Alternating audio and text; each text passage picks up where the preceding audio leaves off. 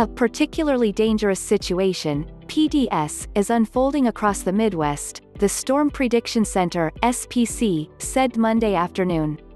A very dangerous derecho is moving out of Iowa into northern Illinois, toward Chicago, prompting the SPC to issue a PDS thunderstorm watch through 7 p.m.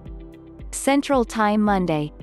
PDS severe thunderstorm watches are rare, and reserved for only the strongest thunderstorm events, CNN meteorologist Brandon Miller said. Wind gusts are expected to reach up 100 miles per hour with the line of thunderstorms as rolls across northern Illinois and southern Wisconsin. Check your local forecast. hereA wind gust of 106 miles per hour in Marshall, Iowa, has already been reported as this storm passed through. A derecho producing widespread damaging winds, some of which should be intense, is expected to persist and expand east from Iowa into parts of the Midwest through this evening, the Storm Prediction Center said Monday. A derecho, pronounced similar to deh-REY-cho, is a widespread, long-lived windstorm associated with a band of rapidly moving showers or thunderstorms.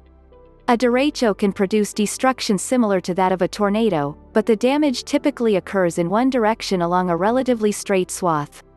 The term, straight-line wind damage, sometimes is used to describe derecho damage, says the SPC. This storm complex is within the same area that is also under a moderate risk, level 4 of 5, for severe storms. The SPC upgraded this risk level Monday afternoon because of the formation of the derecho.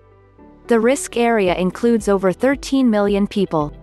In addition to wind damage, large hail, 1.5 inches in diameter, is possible and a couple tornadoes possible.